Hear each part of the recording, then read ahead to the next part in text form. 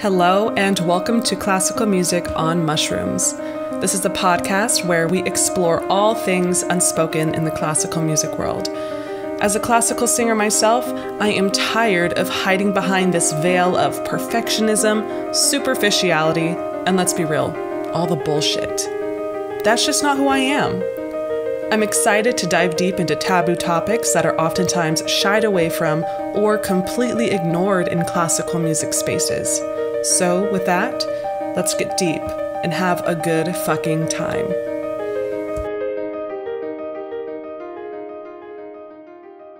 So my name is Mary, and I'm going to be your host for this podcast.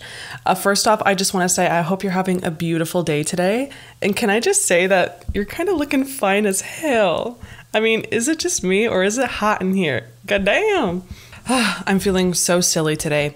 So I wanted to start off this podcast with a lighter kind of topic because I have some heavier topics planned for later episodes. But let's start off by playing Fuck, Marry, Kill.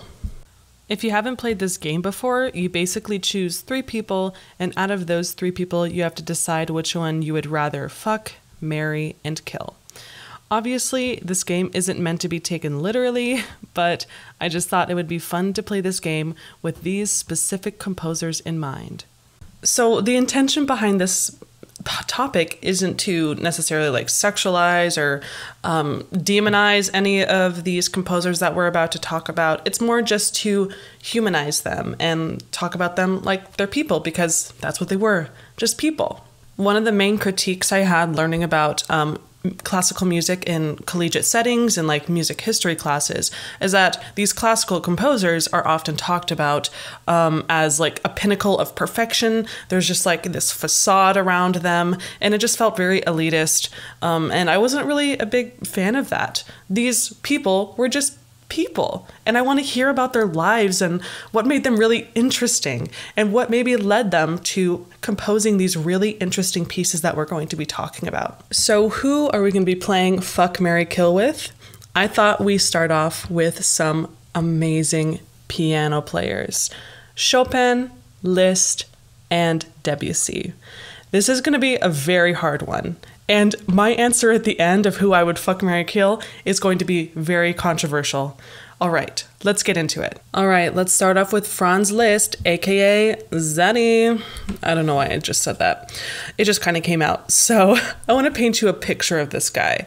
Tall, blue eyes, great hair, and he made the girls go crazy. I'm not kidding. We'll get into that a little bit later. So he was a Hungarian composer born in 1811 and died in 1886, and he is considered by some to be one of the greatest pianists of all time. He was a child prodigy, performing from a very young age, and supposedly Beethoven kissed him on the forehead when he was just a wee lad. Oh my God. Third eye opened. If you haven't noticed yet, I'm not the best at talking, but please forgive me. Also, wait, I take back that apology. Just deal with it. So, moving on, yes, child prodigy turned into virtuosic pianist. He wanted everybody to know his level of skill. If you've heard any of his compositions at all, you know that they are insanely intricate. It makes you think, how can human fingers do all of the things? I don't understand. One of my favorite compositions by him is called Un Sospiro. The song starts off rather simply, but it gets more and more complex as the song goes on. It's like taking a trip, except it's not psychedelics you're tripping on, it's Liszt, baby. It's a freaking roller coaster. He was a hell of a show-off, which isn't a bad thing. If you got it, monetize it. And no, he did not do that by creating an OnlyFans. He did that by creating recitals. He wanted all eyes on him. And there was that source of income, and he got to show off his crazy finger skills at the same time. That's a win-win. And because of these recitals, he turned into kind of a rock star of his day. And fangirls would go crazy over him. It was actually called Listomania. I found that on Wikipedia. Read it yourself. Listomania. They went crazy. They would steal his used handkerchiefs and actually try to steal locks of his hair. That's really intense. I wonder if this affected his love life at all. Could have. Probably did. So let's talk about his love life now. All right, let's get into it. So he was into this lady, Countess Marie. She was an aristocrat, and she actually left her husband in 1835 to be with him. Oh my God. Yeah, I would too, girl.